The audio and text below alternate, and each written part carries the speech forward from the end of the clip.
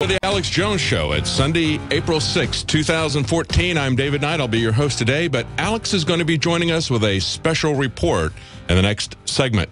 He's also going to have an interview that we had earlier this week, highlights from his interview with Ron Paul. It's one of the best interviews I've ever heard with Ron Paul. It's going to be talking about, of course, geopolitics, the Ukraine. What's going to happen to the people of Ukraine? How does that fit into a reasonable foreign policy? As well as the future of Rand Paul, a whole variety of issues that Alex Jones discusses with Ron Paul. Again, that's going to be in the second hour of the show. And we've got a lot of news today. We're going to be taking your calls. Some amazing news just broke the last couple of days. It turns out that the State Department under Hillary Clinton misplaced $6 billion. Gee, who'd have thought? That's billion with a B. She's now wants to run for president. I guess that qualifies you. I mean, if you're that, is it dishonesty or is it incompetence? I don't know. But apparently neither one would disqualify her from running. She's the Democrats' front runner. But it's not just the Democrats. We see the GOP whoring itself out for sale to Sheldon Adelson. It's not just the little Sheldon Adelson caucus that happened about a week and a half ago, where you had Jeb Bush and Chris Christie and a couple of other governors went out and sucked up to Sheldon in Las Vegas. But now he's pretty much demanding that the GOP hold their convention there. And he's got a lot of clout. He gave $100 million to the GOP in the 2012 presidential elections, just for his presidential elections. What does that kind of stuff buy you? Well, it buys you bans against your competitors. See, Sheldon Adelson is trying to get online gaming canceled, and he's got a lot of help, not just from Republicans, of course, but from Democrats, too. Remember, Harry Reid is from Nevada, and it was a bipartisan bill that was introduced in, I think, both houses already to try to outlaw online gambling because, you know, they could be very competitive to Sheldon Adelson. He wants people to come to Vegas. He wants them to go to his casinos. That's a much more profitable thing for him. Of course, if somebody doesn't have that kind of overhead and you don't have the money to travel, you might just start gambling and doing that online. That would be a lot of competition for him.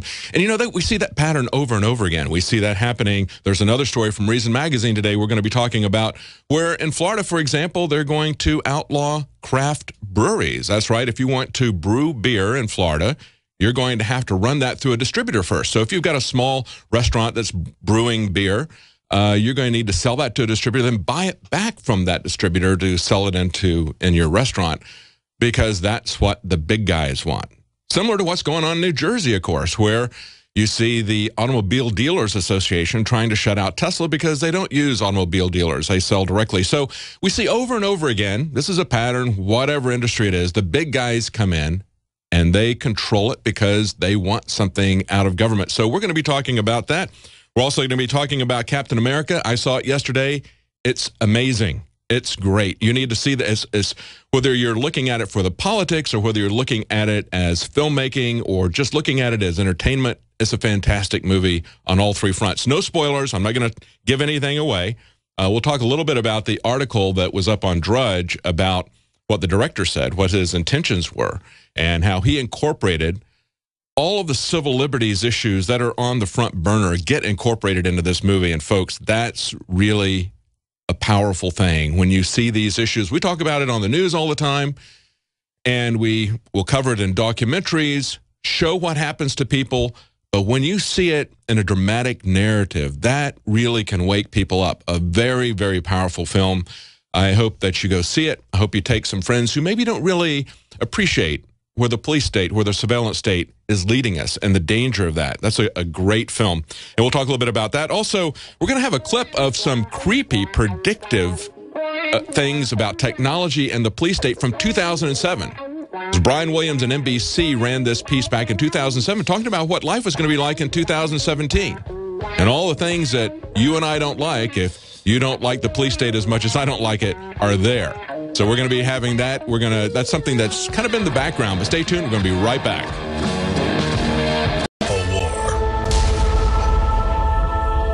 Welcome back to the Alex Jones Show. I'm David Knight on this Sunday, April 6, 2014. Now, this week we had a tragic shooting again at Fort Hood. About 20 people were shot in a period of only about 10 minutes. And, of course, we had a couple of reporters go up there, Kit Daniels and Jakari Jackson, to the press conference They asked the general who was giving the press conference, they asked him how long it took for people to respond, because that's one of the issues. Should people be armed there? But the other big issue that nobody else was asking either was he on an SSRI drug? Because this has been the common link in all of the mass shootings. And the answer was yes. And Alex Jones has more information on that right now. An active shooting scene in Texas, a shooting at the Fort Hood Army base and the Texas Department of Public Safety. 4 people are dead, including the shooter, and the number of injured has jumped to 16. 5:05 this evening, we were notified by officials from Fort Hood that there had been a shooting incident over there. This past Wednesday evening, we saw yet another tragic mass shooting at a U.S. military base. Of course, just last year, we saw the Naval Yard shooting, and sure enough, it turned out that that individual was on multiple psychotropic drugs. And within hours of the latest shooting at Fort Hood that claimed the lives of 4 people and injured 16, including the shooter who died, we learned that he was on a, quote, cocktail of drugs, starting with Ambien, which its own insert admits can put you into a zombie-like trance state where you can go out and engage in violent acts, literal psychotic breaks. The inserts for the drug admit that it is a hypnotic antipsychotic that is extremely powerful and can cause someone to not even know what planet they're on. But this is something given to millions of Americans and dubbed a sleeping pill. No, ladies and gentlemen, Ambien is not a sleeping pill. And the larger issue here is, when are we going to wake up to the fact that in almost every mass shooting and almost every military mass shooting, the soldiers and the general citizens are on different types of psychotropic drugs, whether it be Luvox, whether it be other drugs in the Prozac family, or Ambien. All of these drugs, own inserts admit it increases suicide, causes megalomania, causes people to go on psychotic rampages, causes people to black out and not know who they are. And the bigger issue here is it's getting worse, because we have a record number of 22 servicemen and women committing suicide every single day in this country. Suicide deaths outnumber combat deaths now for 4 years running. The number of suicides that we're now seeing in the military are 7+ fold the previous record at the end of the Vietnam War in 1975. This is an epidemic. And the system's answer is to throw more pills at the troops, whose own inserts say causes you to have increased suicide. It's just like I told Piers Morgan last year. You've got all these serotonin reuptake inhibitor antidepressant ads on, and you're here blaming gun owners for what happened at Sandy Hook, when the reported shooter, it turned out, was on multiple, you guessed it, psychotropic SSRIs yet again. How about Prozac? You know, the number one, oh, that's the big sponsor, isn't it? Or that whole class of drugs. Let me ask you a question. Oh, got to cut that off, don't you? No, don't want to talk about the U.S. number one cause of death is suicide now, because they give people suicide mass murder pills. Calm down. Your answer is get more money to the psychiatrists and psychologists to put more crazy people on drugs that make them kill people, Pierce. You take some video game head obsessed with shoot-'em-up games, you put them on drugs that put them in a trance state, what do you think's going to happen? Same thing with soldiers. You take people who are serving, on average, 4 tours now. That's never been done before. Some of them as many as 10 tours in heavy combat. The most was 2 in Vietnam or World War II. And then you put them, when they're upset and depressed, on hardcore drugs that whack them out of their minds. What do you expect is going to happen? Separately, our reporters, Sha'Carri Jackson and Kit Daniels, drove to Fort Hood from Austin and sat there through the press conference as softball questions were thrown out. The only reason it came out that the reported shooter, Ivan Lopez, was on drugs was because our reporters, the reporters from Infowars.com, asked the question.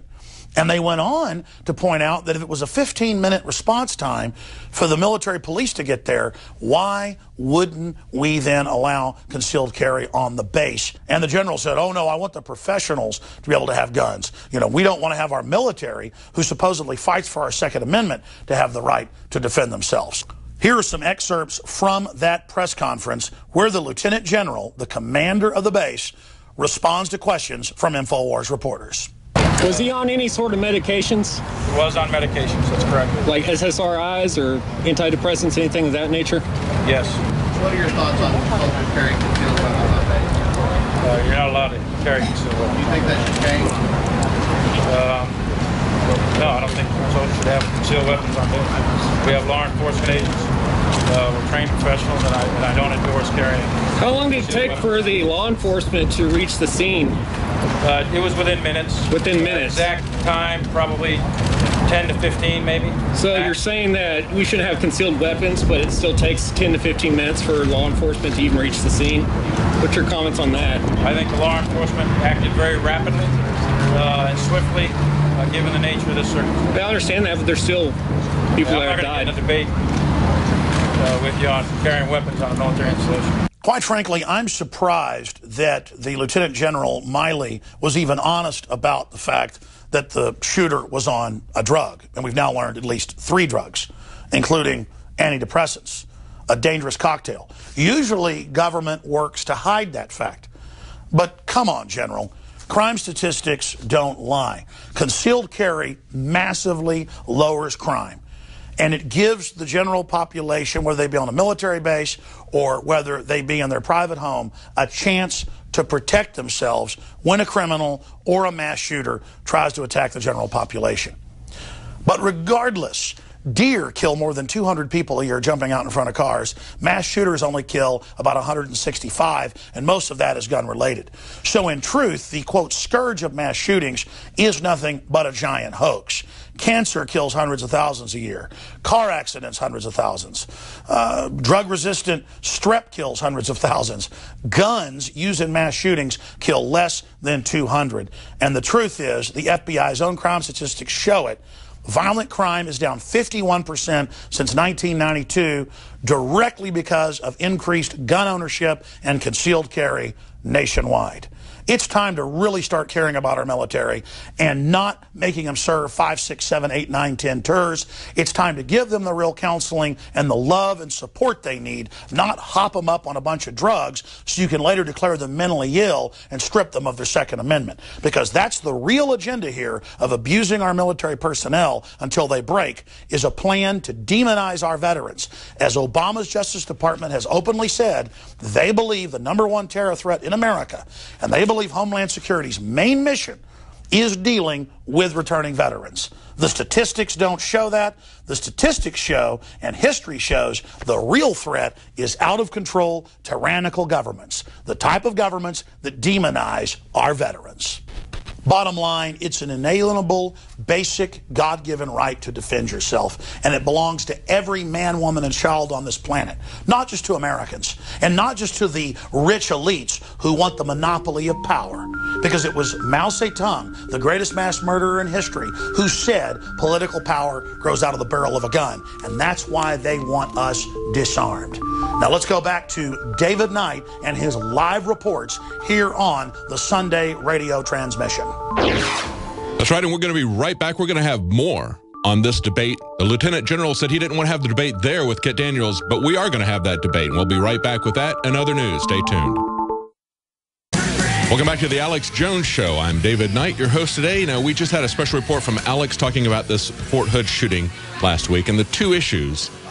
Besides the number of people that were killed, there was 4 people, I believe, and 16 people, 4 people killed, 16 people shot, 20 people killed in the space of 10 minutes. And Kit Daniels engaged the Lieutenant General, asking him if he thought that it might be better to have soldiers allowed to carry sidearms, because 10 minutes is a lot of time, especially when people are getting shot at the rate of 2 per minute. And, of course, he didn't want to have that debate. We're going to have that debate. It's going to be talked about here. It's going to be talked about in Congress. There are people in Congress that are talking about it. Now, Alex is going to be joining us in the second hour again. This is going to be highlights from his interview this last week with Ron Paul, and he's going to be talking to him about geopolitics. Of course, that's going to include the Ukraine, things that are happening there with the IMF, of course, economic issues, and the future of Rand Paul. A lot of different issues there. One of the best interviews I've heard with Ron Paul. Alex is going to be doing that in the second hour. Now, one of the things that InfoWars reporters Kit Daniels and Jakari Jackson mentioned when they went there, as Alex pointed out, was the question of whether or not he was on an SSRI drug. And of course he was. He was on Ambien and some antidepressants, as the Lieutenant General said. It's a cocktail of things that have a big effect on people. Now, Ambien has been in the news quite a lot lately.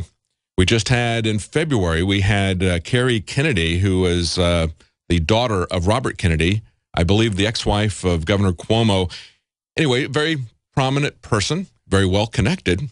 She was involved in a hit and run. She was acquitted. Her excuse was she was on Ambien.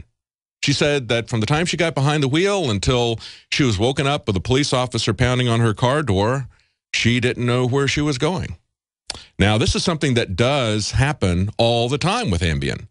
You get ambulatory, right? They give it to people who have depression. It makes the depression worse in many cases.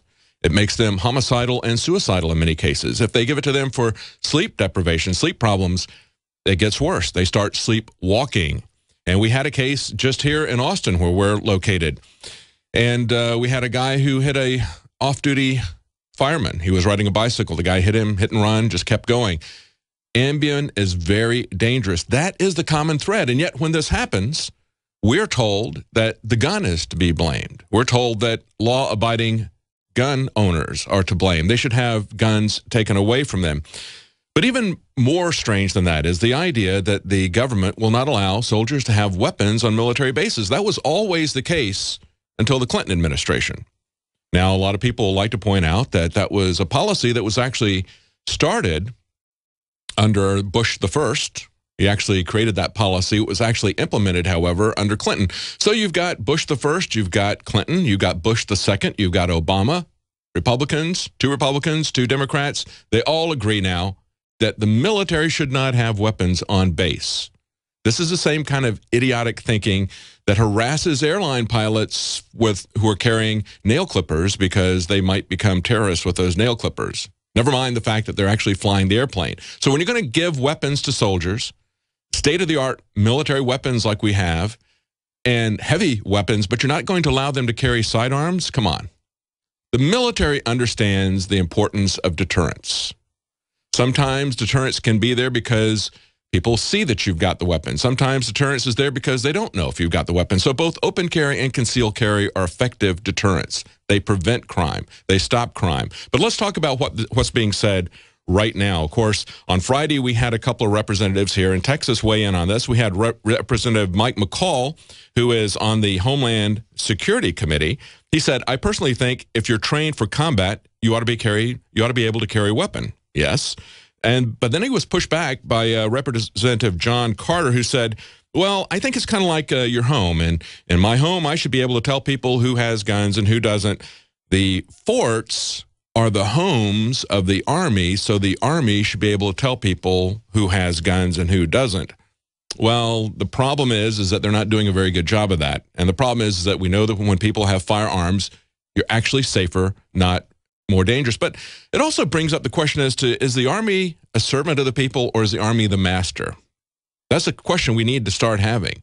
Because when you have a standing Army, and the Army has been standing now for 60 years, it's been used for continuous warfare abroad. And as Madison had pointed out to us, a Army that defends us against enemies abroad will eventually become the instruments of tyranny at home.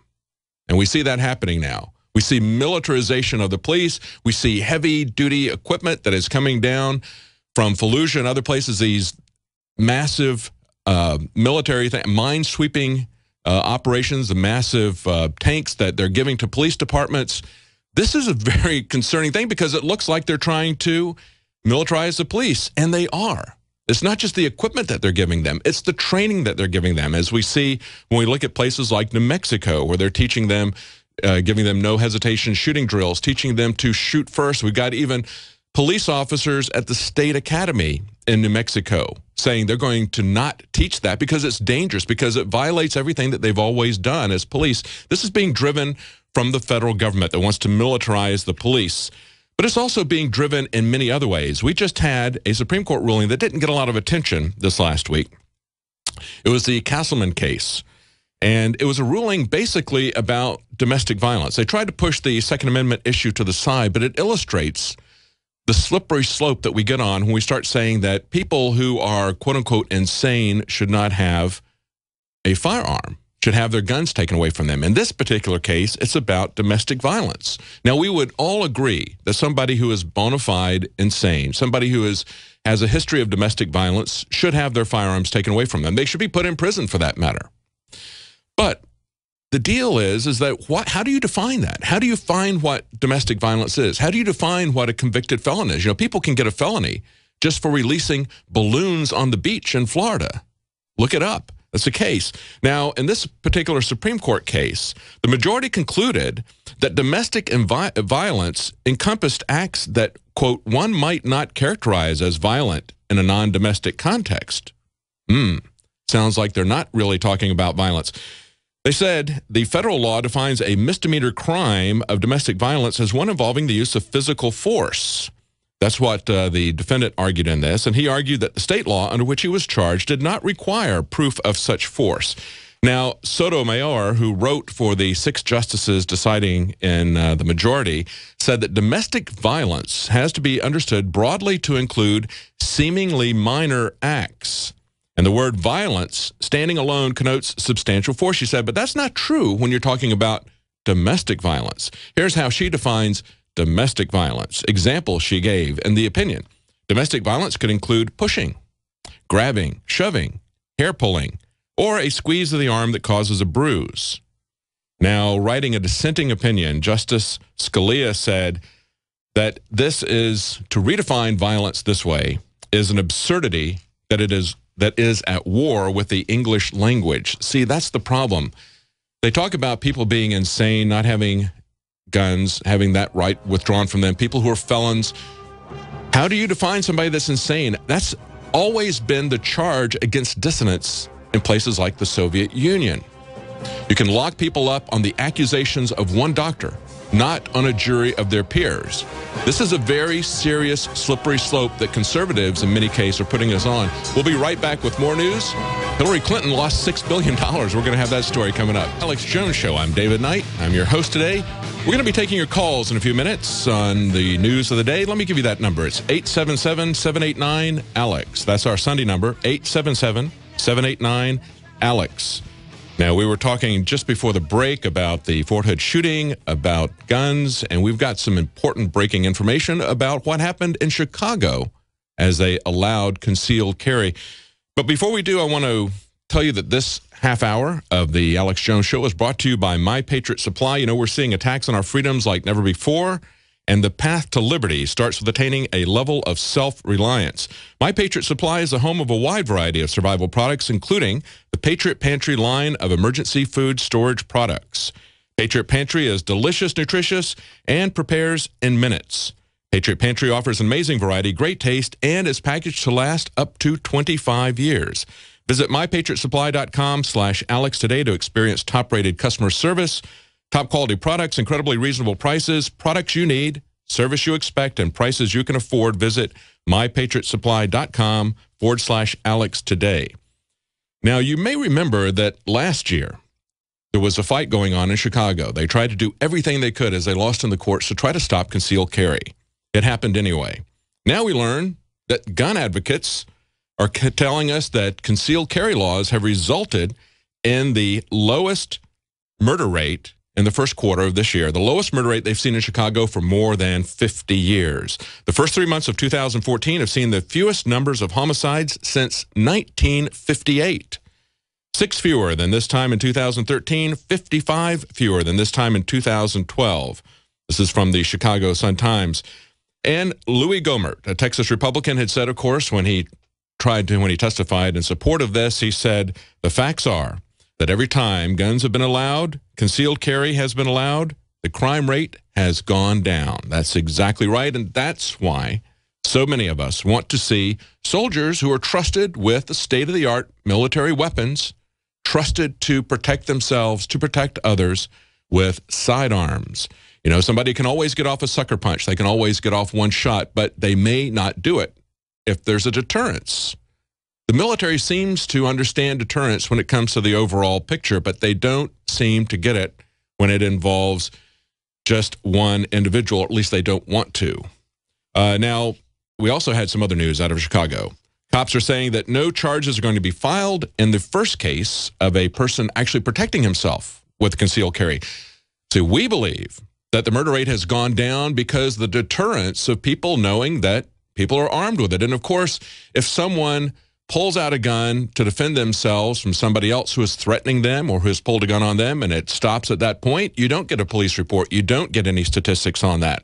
Only if the police are called. Now, in this particular case, you have a 53-year-old man with a valid concealed carry permit in Chicago. He was able to shoot at two men who tried to accost him outside of his home at 2:30 in the morning. One of the two men pulled a handgun from his waistband, pointed it at the man who took out his own gun, and managed to fire several times at the males.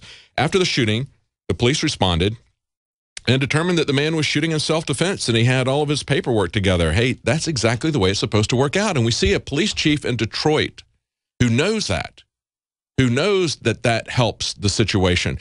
He was somebody who, when he was in California, he was all for gun control. Then he became a police chief in Maine. And he realized that even though people there were armed at a very high percentage of the population, that crime there was much lower. And he eventually came to realize that it was an armed citizenry that helped to keep that crime rate low. And when he went to Detroit, he kept that policy in place. And we have seen now in Detroit several situations where people had their home invaded and fought off the attackers, and the police caught those attackers. They're doing what they're supposed to do in Detroit. And he even pointed out that they could not get there in time to help those people. They were on their own for those first few minutes. He is encouraging people to have guns to defend themselves because you can't get there for a few minutes. A 10-minute response at Fort Hood was really pretty good for the police. The problem was 20 people got shot in that amount of time. That's the way it always occurs. Now, here's another story that we didn't cover on Friday. It was on InfoWars. A Connecticut student suspended for asking the governor questions about gun control. This was at a college.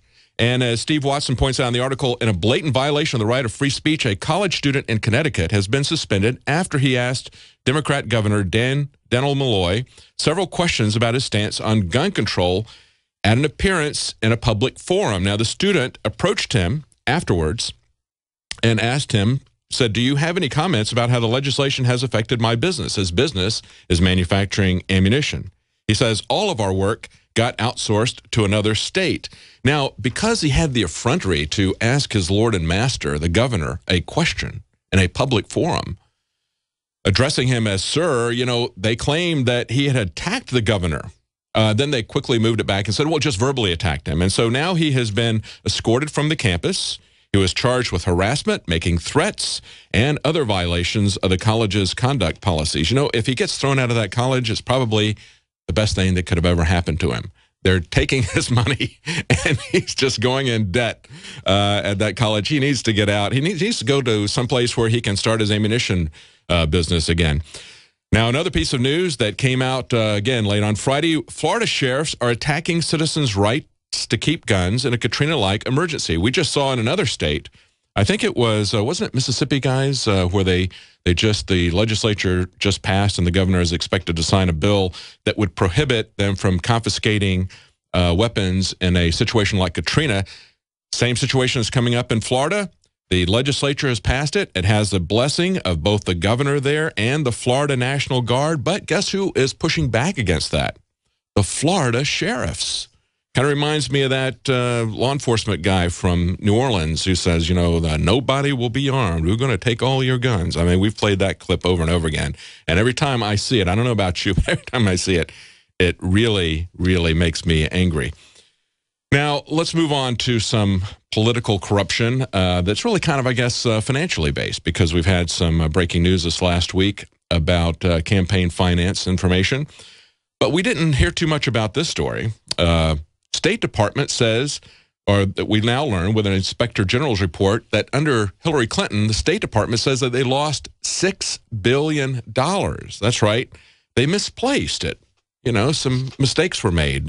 We don't really know where that is, but I guess that still doesn't affect Hillary Clinton's standing as being running as the most popular Democrat. I mean, whether she's incompetent or dishonest, that doesn't really make any difference. They said the $6 billion in unaccounted funds pose a, quote, significant financial risk and demonstrates a lack of internal control over the department's contract actions, according to the Inspector General's report.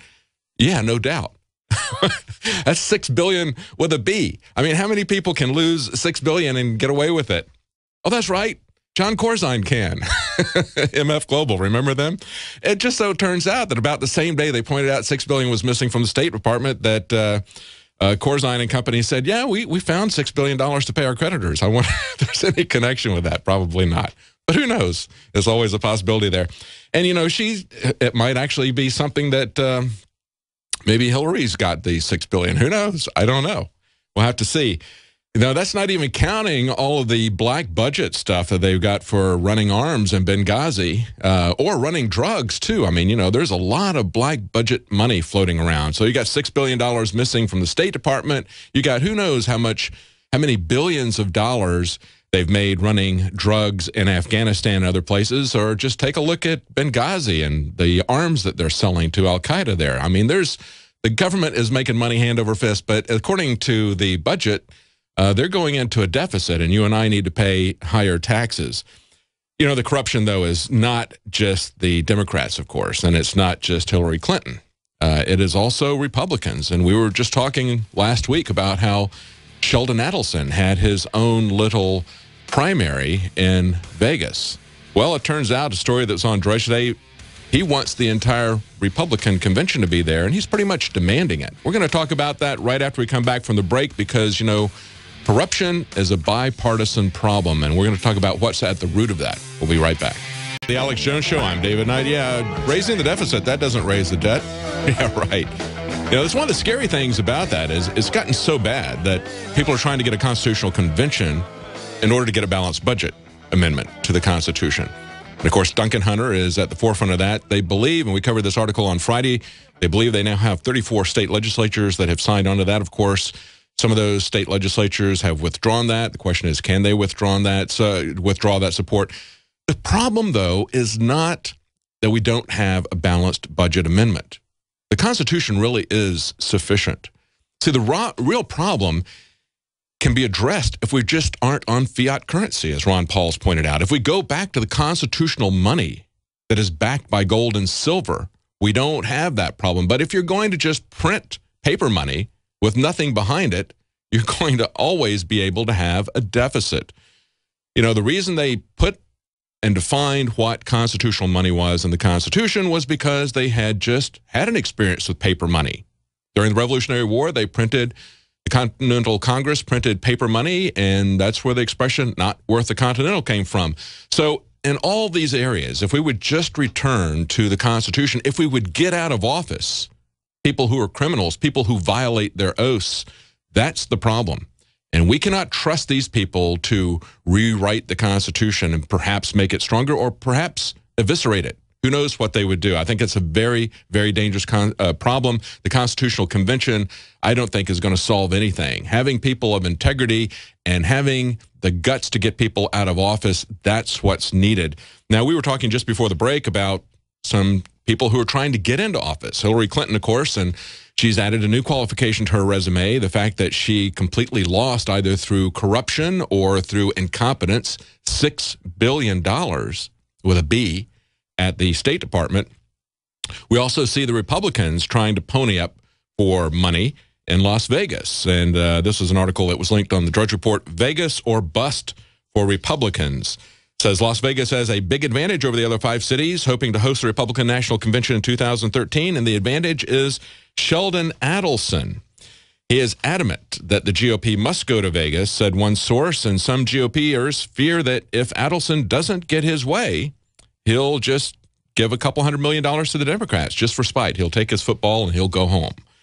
You know, he just had this little 4-day bash for some Republicans, the Republican Jewish Coalition Conference. He had Jeb Bush and Chris Christie and 2 other governors came there and basically kissed Sheldon Adelson's ring. We'll put it that way.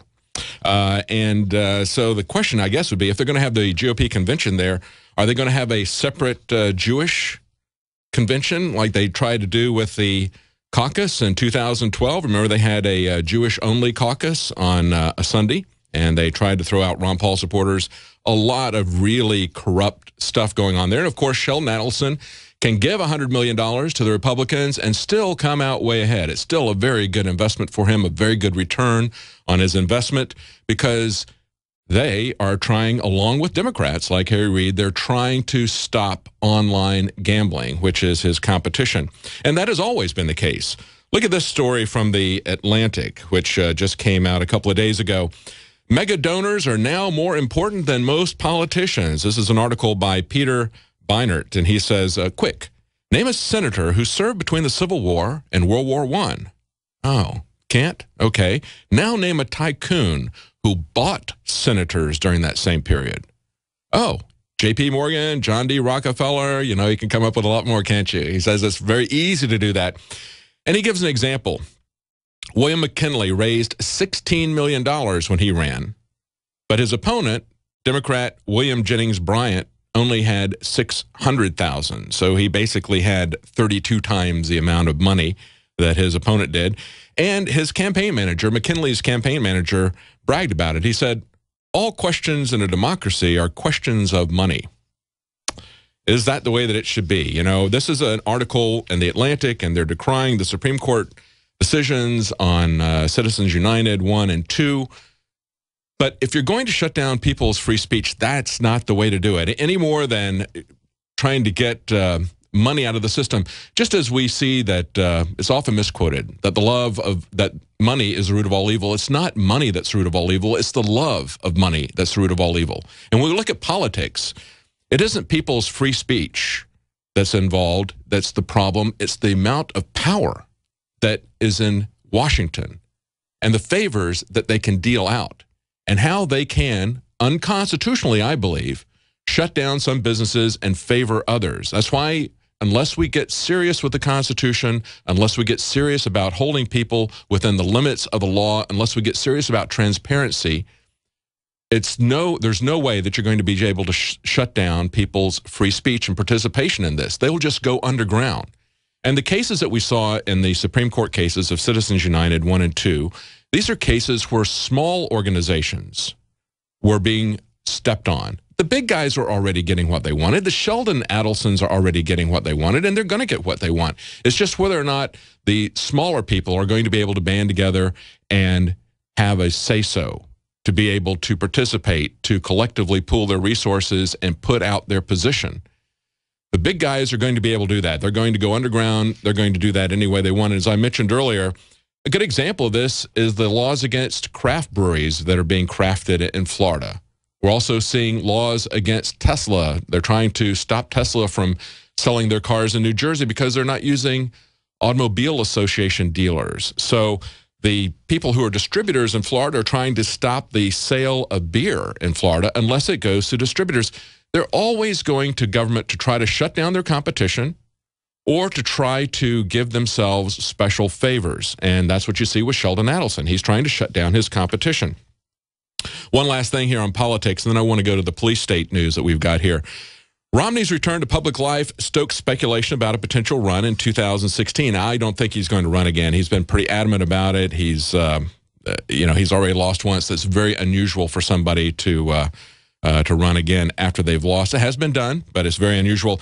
But here's the interesting thing I thought about this article that was on Drudge Report. It says he's appeared on TV news shows 12 times in the past 6 months, essentially on pace with Michigan's Mike Rogers, who led all national politicians last year with 26 appearances. That's interesting because, you know, Mike Rogers, after becoming the poster child for the surveillance state, is now not going to run again in what was considered by many to be a safe Republican district, although it's gone both ways in the last two presidential elections. One of them it went slightly for the Democrats, another one it went slightly for Republicans. And as bad as it has been with all the revelations about the NSA spying and his absurd defenses of it, his absurd cheerleading of the NSA's dragnet surveillance programs, I think they're worried that he couldn't get reelected. And so I don't know, is Mitt Romney auditioning for a place on talk radio like Mike Rogers? I don't think so. I think Romney already owns Clear Channel, so I don't think he really needs to worry about that. Now, Darren McBreen contacted me about a video that he saw that was put out in 2007, and they were talking about what life was going to be like in 2017. If you remember, the globalists are always talking about 2020 as a time when they're going to get everything put together for this surveillance state, for the police state, for even the beginning of transhumanism. Look at this. Yeah, we're going to have to do this in the next segment, but I want you to see when we play this exactly what they're talking about in 2007. Look at how much of this has come true. Think about the implications of Obamacare and of biometric data. And we're going to talk about the company that does the biometric scanning on this. Basically, what they're saying is that they're going to look at everything that we do, follow everything we do. And of course, we've seen this happening. People don't understand how important metadata is. Metadata is even more important than your conversations and your emails because they can use that metadata to profile you. And it isn't just the biometrics that they were talking about in 2007. It's many, many different ways that they can grab you. And it's not if you just give them your biometrics. They can get your biometrics now from Facebook. Facebook has exploded since this came out. And most people already have their faces in a database. We're going to be right back with more information and what they were planning in 2007. See if they haven't already got it. We'll be right back. To the Alex Jones Show, I'm David Knight. It's Sunday, April 6, 2014. We're going to go to your calls here. I've got this clip from NBC in 2007 talking about what life was going to be like in 2017. An amazing clip, and I want to get your reactions to it, but we don't have that much time in this segment, so we're going to play it in the next segment. Let's go to Chris in Kentucky, because we talked about concealed carry in Chicago earlier, and he had a comment about that. Chris, go ahead. Yes, thank you, Dave. I lived in Chicago for many years, up there since the 70s into the late 80s, and you're absolutely right. The more guns you take away, the more crime you have. It got worse in the 1980s when the gangs had just taken many districts of the cities and wondered why we need more police, we need more people to take more guns away from the law-abiding citizens. And guess what? It's been disastrous since. It's just as in New York City, another place. And it's getting to a point. I hope people wake up and realize the more guns you have in a city or a town, the less crime you have. You've documented that. It's absolutely right. That's right. A couple weekends ago in Louisville, Kentucky, we had a bunch of teens that went on a rampage. A lot of people got injured. A lot of people were hospitalized. Well, how many of those people that had concealed carry, if they would not have been robbed or their children hurt, you would have stopped that right instantly. The police cannot be there everywhere at once. They always would rely on us. If you have your cell phone, the government's going to be there or the police are going to be there to save you. No, that's not the case. You're going to have to defend yourself. It takes a split second before you can be killed in a crime, Dave. You're absolutely right. It's time that we've got to get all 50 states to concealed carry. This is our republic. We've got to take it back. Very, very true. You know, I've spoken many times to Jim Gierach. He's with Law Enforcement Against Prohibition. And he pointed out he was a prosecutor in Chicago, in Cook County. And he said 80% of the shootings there are related to the war on drugs. They're gang-related. It's not because you've got too many guns in there. Basically, they were essentially prohibiting guns from being in there, but they were still coming in a massive amount. People were still shooting each other because criminals are still going to have those guns. It is a deterrent. It's something that people like the police chief in Detroit understand that, and hopefully we can get more people to understand it. It's a information war, I think, to get people to understand that. Thank you so much, Chris in Kentucky. Let's go to Mitchell in Louisiana. You wanted to say something about medications. Hey, David. I wanted to say that I'm the second of 3 generations in my family that have been victims of the CPS in the United States.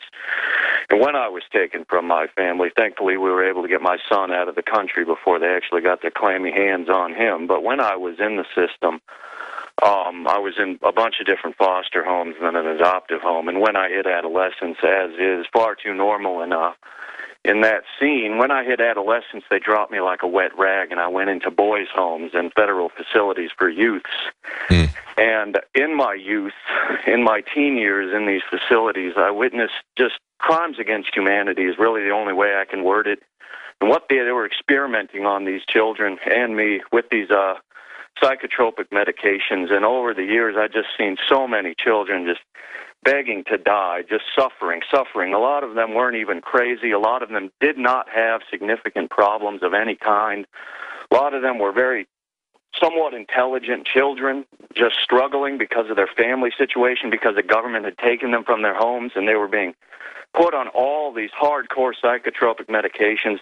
Doctors from D.C. would fly in once a month and switch up the medications. They were constantly putting us on multiples, different kinds of medications all at the same time, taking us off, putting us on new ones. These kids were just seizing up, these totally would-be healthy children seizing up constantly, creating all kinds of problems in their life. And it was the biggest insult to me was after those years when I got out and I went on with my life. The biggest insult to me was the ignorance of the American people on average. And when I try to talk to my fellow countrymen about the crimes against humanity that I had to live through in my youth, my fellow American, on average, turns to me and they call me a liar. They tell me to shut up. That would never happen in the United States. That's impossible. And it's just Mitchell, so we have heard your story over and over and over again from people. It is such a sad story. I know it's true.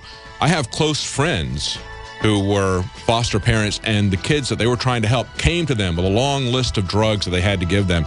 It's a very, very corrupt system. It's a very sad system. I'm so sorry you went through that. We're going to be right back. A chemical spill contaminating the water supply and not... Jones Show. I'm David Knight, and we've got some callers on the line at the bottom of the hour. Alex Jones is going to be joining us. We're going to have highlights of his interview with Ron Paul this last week. It's a very good interview. You're not going to want to miss it. They're going to talk about geopolitics, of course, the economy, what's going on in the Ukraine, and what Ron Paul thinks about the future of Rand Paul's presidential bid, if he's going to run for president. And, well, I won't go any further than that. We'll let you listen to that at the bottom of the hour. That's going to be Alex Jones with Ron Paul.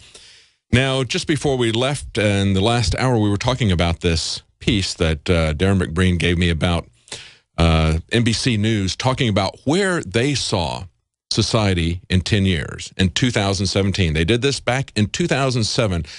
And we all thought that this would be pretty interesting for you to see what they were telling us the world is going to be like and how much of this has come true. Let's take a look at that piece. More now of our special coverage here tonight, life in the U.S. in 10 years' time. By that time, there may be all kinds of new ways to safeguard and identify all those things that make each of us unique, our faces, even our fingerprints, even our eyes. Here now with more on the future of technology, NBC's Tom Costello. The year is 2017. You're rushed to a hospital unconscious with no ID or medical history, but thanks to a microchip under your skin, it's all there. Science fiction 20 years ago, but a biometric reality today. The technology is based on answering one simple question. Am I who I say I am? Already, fingerprints and iris scans verify passenger identities at airports. Within 10 years, that technology may be even more widespread. And look for more complex facial recognition programs that scan a crowd of thousands looking for a single terrorist. Today's facial recognition software starts with the eyes. Then it maps out the contours of the face and compares that against a database of millions, a database that's growing by the day. What's next? At the University of Bath in England, researchers predict big changes for consumers. I think it is possible to free us completely of our wallets and keys using biometric technology, if that's what people want in 10 years' time. In fact, it's already here. The latest home security locks use fingerprints to control deadbolts. And at the Jewel Osco grocery store in Chicago, some customers pay using their fingerprints. No paper or plastic. You don't really need anything other than your hand, and you already got that with you. So will future department stores scan our irises, like in the movie Minority Report, then offer products catered to who we are? Hello, Mr. Yakamoto. Welcome back to the Gap. Experts say that technology is here now. The challenge is to safeguard our privacy in a brave new world. Tom Costello, NBC News, Alexandria, Virginia. Yeah, how are they doing about safeguarding our privacy in this brave new world? Not very good, are they? I thought it was interesting that in 2017, this is before, of course, Obama was elected, they were already pushing the connection between biometrics and medical care. That was the very first thing you heard in that piece. Start out with an ambulance sound. The year is 2017, 10 years in the future. You don't have any ID. They don't know who you are. But, hey, they've got this great microchip under your skin that tells them everything. Presumably how they can bill you, right? And who you are, because that's really what they want to know. What about your vaccination records? Are you current on that? Because then they can load you up with all the vaccines. But the real point of this is that this is not about helping people. This is about total information awareness, total control, a total surveillance grid. That's everything that they put out there. And of course, they roll that out to start getting people used to it. It's predictive programming. We already see most of that stuff there. As a matter of fact, it's already much, much worse than what they said, and we're not even to 2017 yet. I thought it was interesting that the guy they had on there, his name was Clark Nelson, and he's with a company that is now turned into Morpho. It was Sagem Morpho Biometrics at the time was how they had the lower thirds on there. That is a French company. It's a biometrics company. It's the largest biometrics company in the world now. And what he said is, the key question is, am I who I say I am? And see, that's where the piece took a turn. They always like to say that this Orwellian technology, this brave new world technology, is about helping you. All these robots that you see DARPA building, those are just going to help you in the case of an earthquake or a Fukushima event. No, they're there to hunt you down, okay? And this is why they're developing these biometrics. Am I who I say I am? Let's take a look at some of the stuff that this guy's company has done. They're number one in the world in biometrics. They've got 8,000 people, 40 countries, 85 subsidiaries, 1.5 billion euros in revenue. They've got things like finger-on-the-fly technology. It reads your fingerprints on a moving hand. You don't even have to hold your hand still. They can read it on the fly. They've got fast DNA matching tools. They're also specialists in border control. See, they've already started out, and you noticed in that they said it's going to move from the airlines. They were not doing fingerprints and iris scans at the airports in 2007, but they were priming everything to roll out from there with the TSA. But this is what Morpho also supplies. And again, this is just one of the many biometric companies. They happen to be the largest in the world. They have what they call secure biometric access control at borders, fully automated e-gates. And you can see that picture there. It's like a subway turnstile if you're looking at it. It's like a subway turnstile. You go in there, it looks at your biometric data, compares it with your travel documents, compares it with your history, and they call it the Morpho way. Isn't that nice?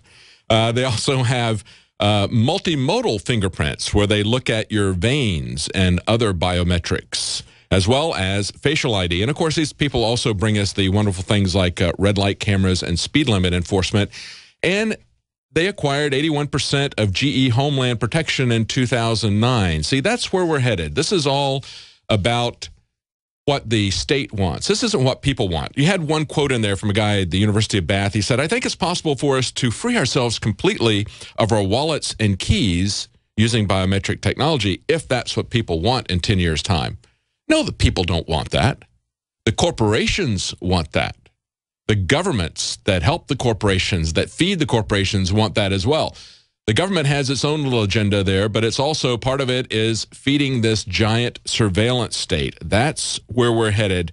It's not about your safety. It's not about safeguarding anything.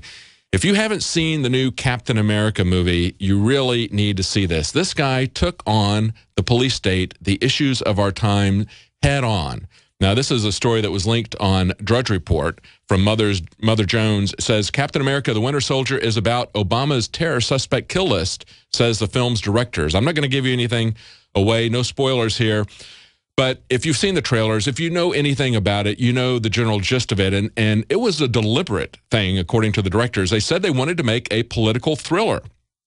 So we told them, well, if you want to make a political thriller, all the great political thrillers have current issues in them that reflect the anxieties of the audience. That gives it an immediacy. It also makes it relevant. And this is a very relevant movie, Captain America. So Anthony and I just looked at the issues that were causing anxiety for us because we read a lot and we're politically inclined. And a lot of that stuff had to do with civil liberties issues. Sure does. Drone strikes, the president's kill list, preemptive technology, all the themes that were worked into the film, working closely with screenwriters Christopher Marcus and Stephen McFeely.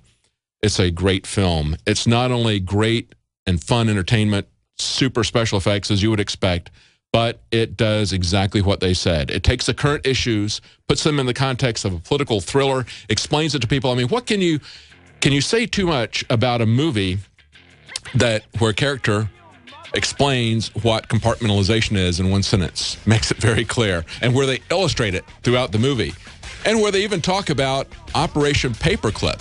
I mean, it doesn't get any better than that. Action and intelligence. We're going to be right back with your phone calls. Stay tuned.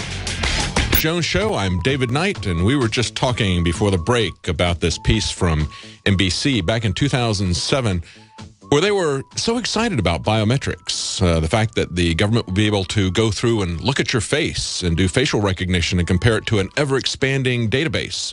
Well, one of those ever-expanding databases, of course, is Facebook. Back in 2007, Facebook only had about 58 million views each month. It is now over 1.25 billion each month. And that massive database has got a lot of facial pictures. So they've already got that database right there, as well as the information that Google is tracking on us. But we had a caller call in at the break from Wisconsin talking about biometrics in cattle. We wanted to go to him, and Dennis in Oregon and Chris in Indiana. We're going to get to you right after this, so stay tuned. But Ben in Wisconsin, tell us about how they're using biometrics for four-legged cattle. Yes, David, sir, you've been working really hard this past week. I'm really grateful to be talking to you. I just had one of those epiphanies last night and got on with YouTube and was watching how these automatic cow systems work with 400 cattle. I mean, I used to milk 30 cattle when I was a kid, but can you imagine milking 400 and how they do it all with robotic work, and the robots identify the cow and process that information to show just exactly what the cow's milk quality is and everything with that cow, what feed it needs and everything like that. It's just amazing, and it's biometric scans. Yeah. Well, you know, I don't have a problem when they do it to cattle. I have a problem when they treat us as cattle, and that's really what they're doing. I think they see us as their inventory. They see us as their cattle, and that's what they're doing this all for. They want to know everything, every little detail about us. It's obsessive. It's because they think they own us, isn't it?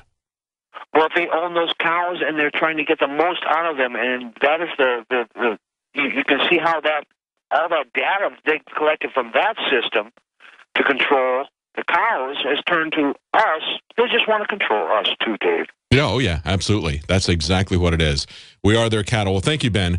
Let's go to Dennis in Oregon. You had something about Oath Keepers. Go ahead. Yeah, hi, David. Yeah, we were talking 2 weeks ago, I think, and I got cut off in the middle of the technology. Yes. Okay, go ahead. You know, I was thinking maybe your technology recognized my voice print or something and decided it was too radical for this Alex Jones show, but... No, actually, we had problems with our phone system. Actually, it was last week. The entire thing went down just before the end of the show. But go ahead. Tell us what you wanted to say. Sure. Well, I listened to Alex's interview with Stuart Rhodes back in November last year, and he was talking about they're going operational and setting up civilization preservation teams.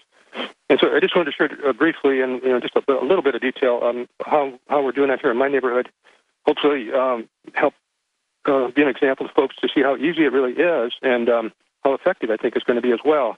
But after the show, I got on their site and found out who my local Oath Keepers guy was. I contacted him, and I found out from him that they're working with existing organizations rather than reinventing the wheel. They want to work through neighborhood watches and search and rescue groups. And so I decided, well, I can do a neighborhood watch.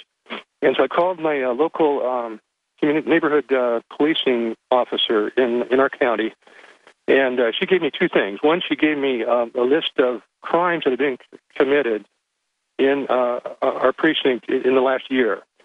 And then second, she sent out the neighborhood watch materials. And the thing that was interesting about those materials, they include not just things related to security, but they have a list of about 20 other things, activities that a community can be involved with. And things like fun and games, community gardens. Well, let me ask you this, Dennis. Are you a former military or police officer, or are you just joining Oath Keepers as in another capacity? Well, I didn't really join Oath Keepers. I'm following their direction, and they directed me to the neighborhood watch. Because now, the civilization preservation teams, were those set up for... I thought that Oath Keepers was doing something to help train people who didn't have any training, who had never been in the military, who'd never been in the police. Is that the same thing, or is that something different? I think this is the same thing. It's just kind of on two different levels. You know, the search and rescue is a little bit more advanced, perhaps, and then the neighborhood watch is just more for the average person. Oh, that's good. Well, you know, I think people need to be aware of how they can help themselves, and they need to be aware of how they can help other people. And if Oath Keepers is putting people who have experience in search and rescue and medical issues and stuff like that together with people who don't have that kind of training, that's really valuable. And I think it's very valuable and very imperative for people like Oath Keepers, for the Constitutional Sheriffs and Peace Officers Associations. Both of them have the idea that people who have this training need to have the moral integrity to stand up for the Constitution.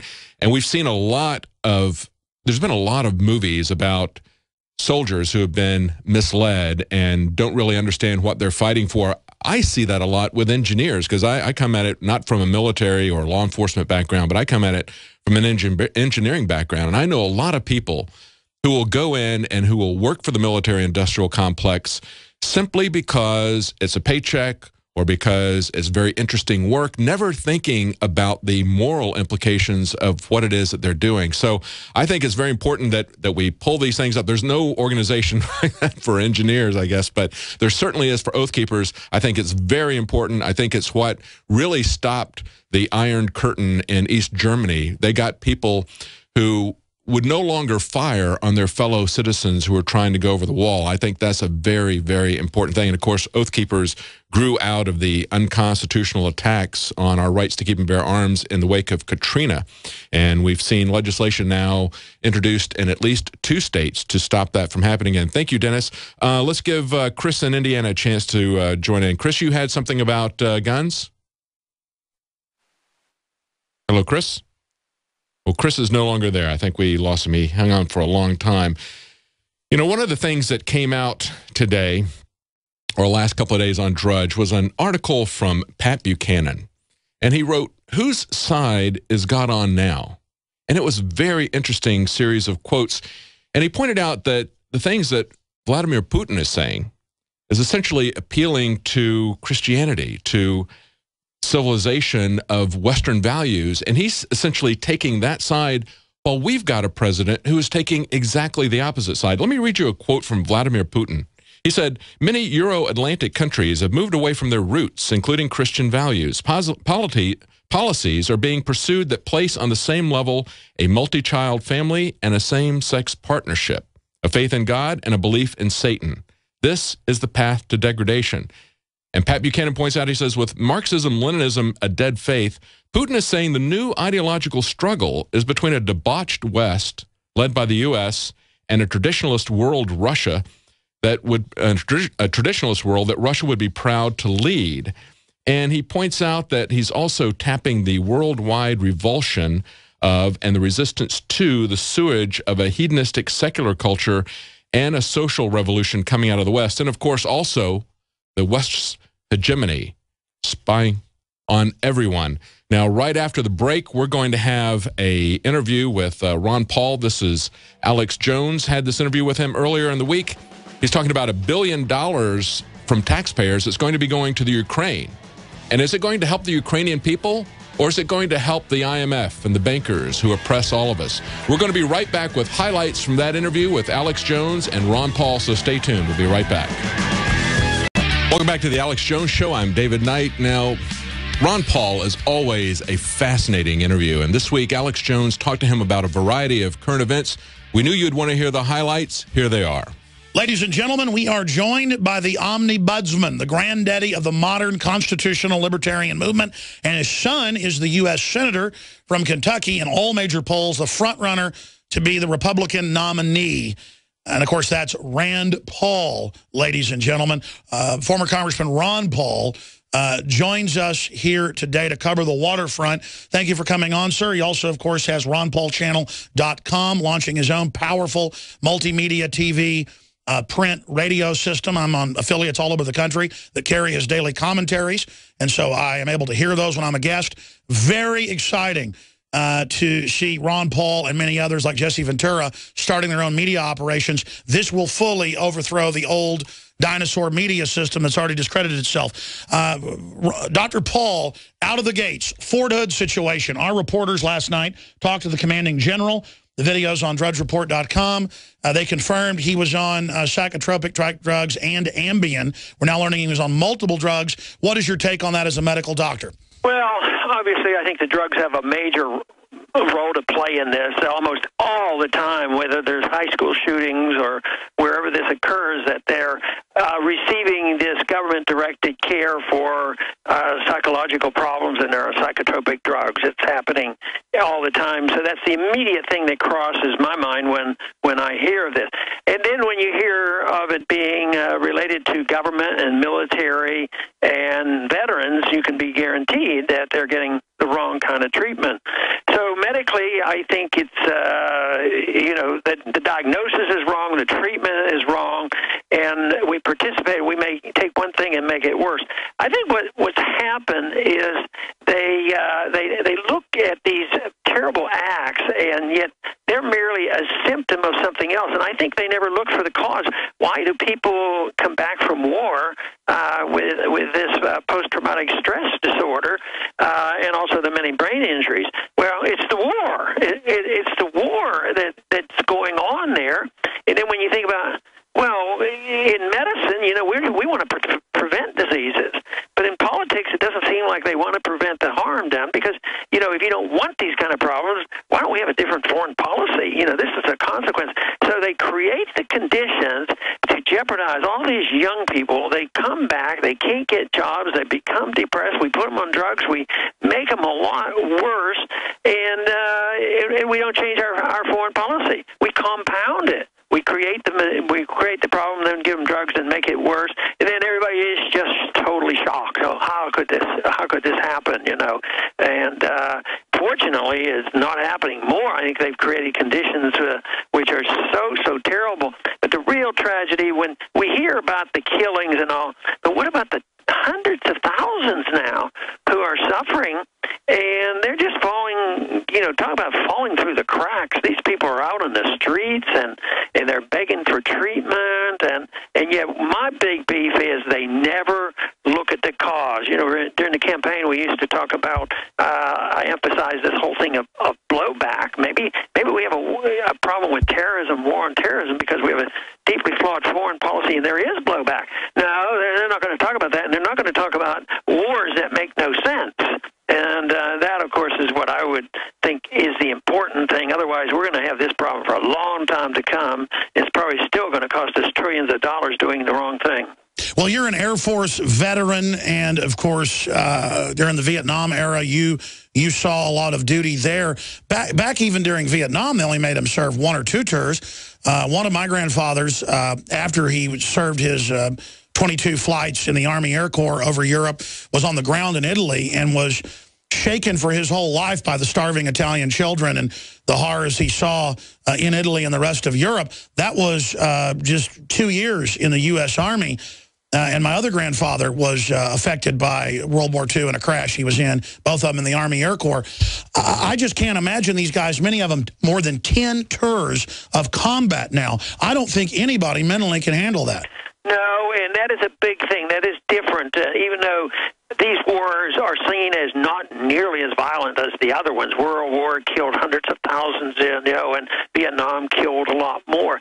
But a lot of people went, and a lot of people were injured and damaged, and it's more than anybody ever imagined. And they went back and forth so often. They actually ended up in these recent wars with more days in duty and worrying about what mine they're going to step on and get blown up.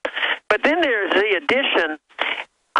Even though this problem existed in World War I and II, but it wasn't generally talked about.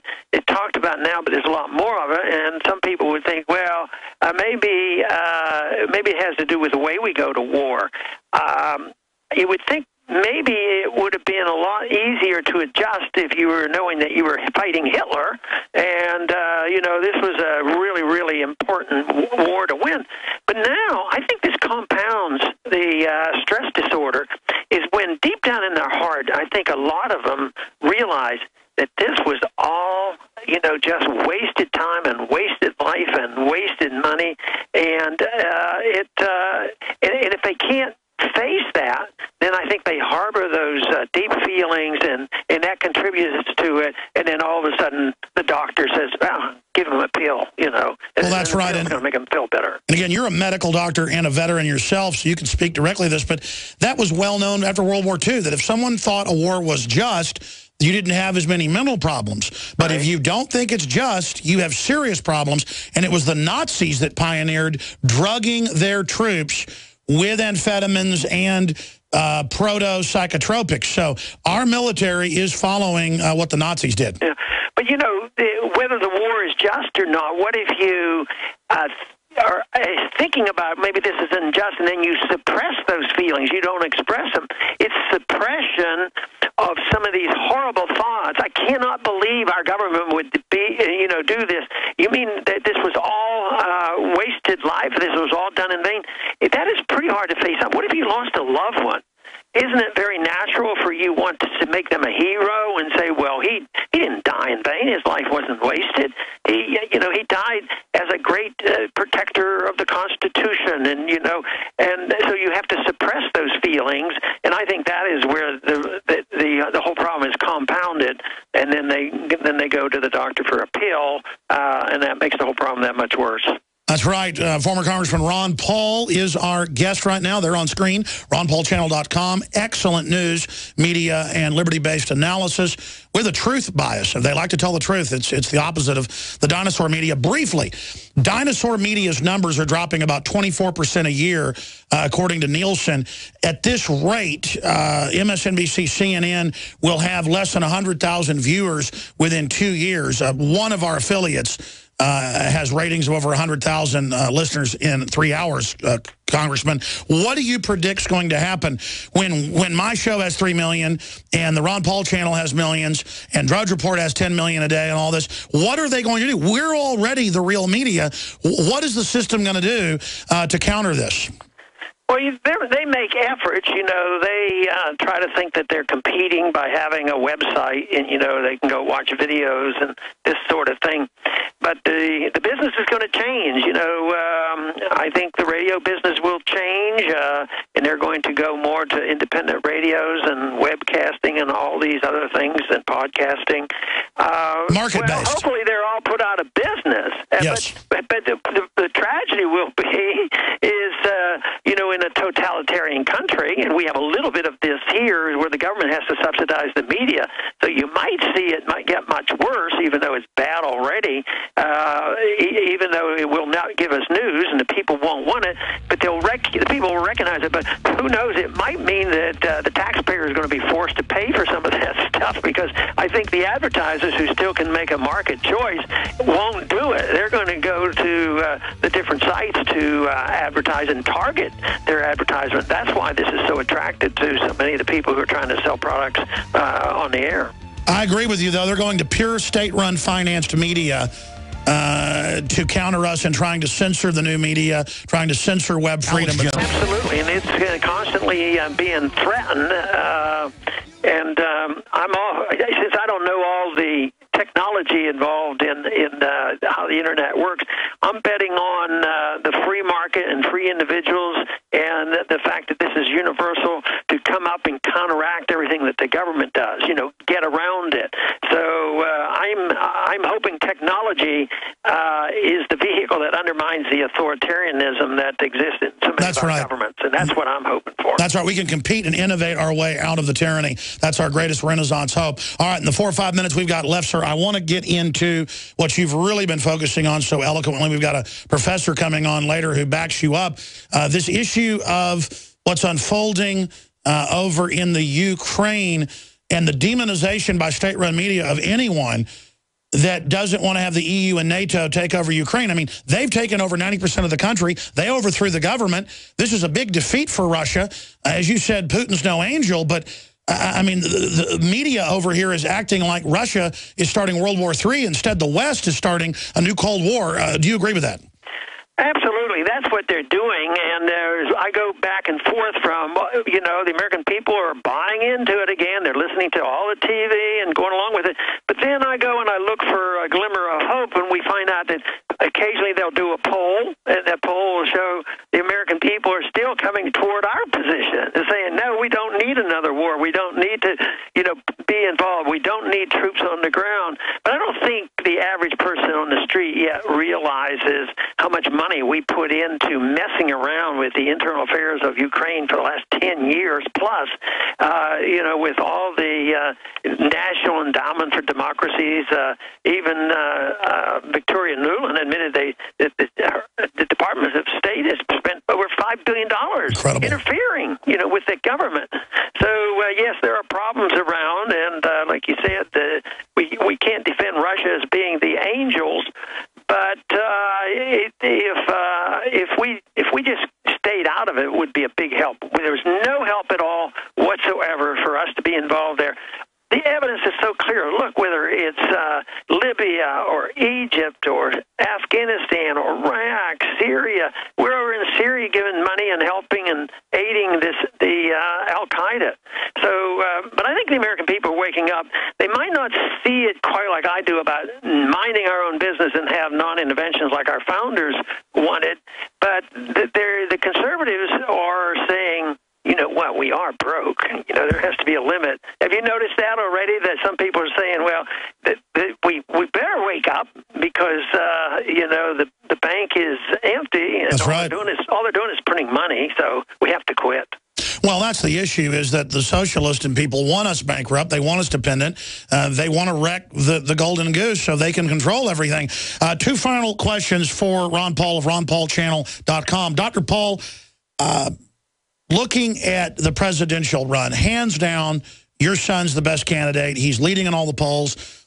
Ted Cruz is also, I think, a great guy, but I don't completely overall trust him because I haven't known him like I've known your son for 16 years since he was campaigning for you to get back into Congress for 17 years. I do trust Rand. He's done a great job. How do we get behind Rand? He's clearly going to run for president now. He started the exploratory group. He's the front runner. What are you planning to do to support him for president? Well, mainly, you know, trying to get people to understand the issues, because a person like Rand or myself or anybody that agrees with us, the problem is that the general population thinks it's not in their best interest if you don't want to promote war and welfare. Well, they want welfare. What we have to do is educate people to the point where we're realizing it's in their interest. Most people vote in their own self-interest, and as long as they think they're going to get something, you know, the big bankers know exactly what they're doing. It's in their own interest, but we have to get people to understand it's in their best interest to vote for somebody like Rand, and even if they want to, even if they will be charged with saying, oh, they don't care about the poor people. You've heard that enough. They think that we have no concern. But the whole thing is, if anybody had any compassion or any concern for the poor, they ought to believe in liberty, because the evidence is so clear that the freer a country it is, the more prosperity and the greater chance that we have for peace. But it's mainly getting that out, mobilizing people, energizing people, getting supporters, sending money. All these things are necessary for a campaign to be successful. What about a Rand Paul, Ted Cruz ticket? Do you think Ted Cruz would run as VP? Oh, I have no idea. I imagine not too many people turn it down. Well, I like Ted Cruz. What's your view of him? Well, I have a hesitation about his foreign policy. I do too, yeah. I'm a little less interventionist than he is on foreign policy. But, you know, he's tough, and he certainly agrees with us on the medical care system in this country and how bad it is and what we ought to do. So. Speaking of that, lastly, Obamacare, he says we can't repeal it. 80% in many polls are against it, but the Republican leadership, helped write it as you exposed. What would you do, sir, to dismantle this? Everything you said about it has now come true. Your analysis was absolutely on target. It's worse than we even thought in many cases. It's bankrupting the country, raising payroll taxes on poor people. The architect of it, Ezekiel Emanuel, admits it's meant to wreck the system. I mean, isn't that criminal? Absolutely, and if you could, if you had a Congress to pass a law to repeal it, you could. The odds of that happening are very slim, but there has to be a way that you can legalize freedom of choice to get out of an evil program, And we sort of had that going, but now with Obamacare, it's been so de-emphasized, and that is the right of you and I to get out and take care of ourselves and get a tax deduction and have a medical savings account. People will just flock to that once they realize, that these lies about Obamacare, are lies and that people aren't going to be very happy with it. So we always have to have the right to opt out. We always should have, just in schooling, you have to have a right to get out of the government schools. You have to be able to go to a private school or do homeschooling. And when they eliminate that, then we're in big trouble. And in medicine, they're essentially trying to do that for any of us to opt out of the system. And right now, there's a lot of unhappy people because it's based on pure authoritarianism. Wow. Well, former Congressman Ron Paul, ronpaulchannel.com. Thank you so much for your tireless defense of liberty. And we look forward to speaking to you again in the future. Thank you, Alex. Thank you, sir. All right, there he goes. Just incredible the way he analyzes everything. In fact, he crystallized it. Obamacare is an evil program. It's an evil system. We should have a right to not be part of it. This is a basic civil, God-given right. The way he described Ted Cruz as tough. Ted Cruz is tough. 28 hours, not going to the bathroom, staying eloquent. I've tried to do a 24-hour broadcast. I can hardly do it. I mean, he's tough. And you've got his wife's background on the Council on Foreign Relations and Goldman Sachs. It is not good. But I follow the record of Judge a Tree by its fruits.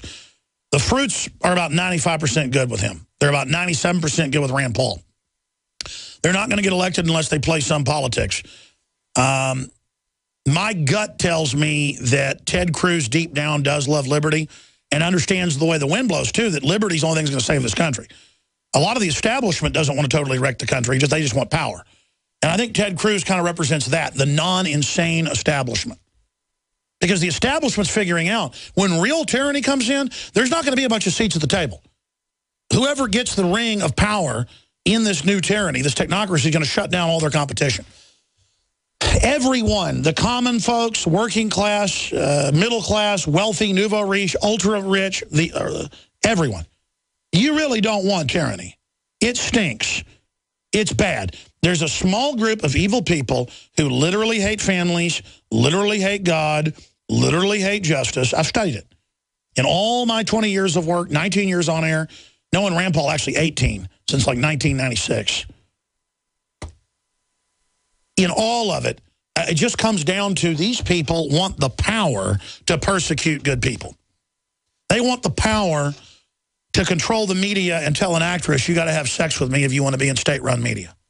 They want the power to have the street signs the color they want.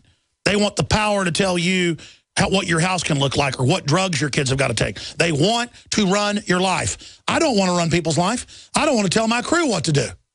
I want to lead them by example and show them how to defeat tyranny. I do not want to sit there henpecking them, standing over them, telling them what to do all day. Well, the establishment wants that. And you talk to somebody like Ron Paul, I mean, he's the real deal, folks. And that's why socialists and tyrants and control freaks everywhere don't like him. Because collectivism destroys people. Collectivism makes people dependent. Collectivism makes people weak. Victor Hugo, the French philosopher, said it best. Adversity makes men, prosperity makes monsters. Adversity makes men, prosperity makes monsters.